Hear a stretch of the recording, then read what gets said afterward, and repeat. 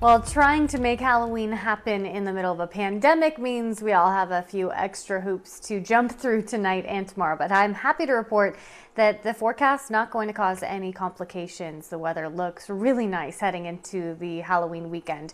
Out there today, lots of sunshine. Our Valley View camera showing blue skies, and the conditions are just as nice as they look. It feels fantastic out there with temperatures in a similar spot to where we were this time yesterday. We are running a little above the seasonal average for this time of year. 78 degrees right now in Las Vegas, 79 in Boulder City, 80 for Pahrump, mid-80s for Laughlin. So it is warm, but sunshine and calm wind makes things feel fantastic. The ridge of high pressure holding steady for the next several days. That will keep our sky clear and conditions quiet through your Saturday. But moving into Sunday, we do expect some increase in cloud cover with some upper level moisture pushing in from the south. So mostly sunny for your Saturday, partly cloudy for your Sunday, and then that cloud cover should move on moving into the start of next week. For your Friday night, the next 6 hours looking good. Clear skies, calm wind, temperature holding in the 70s approaching dinner time, but cooling quickly after the sun sets.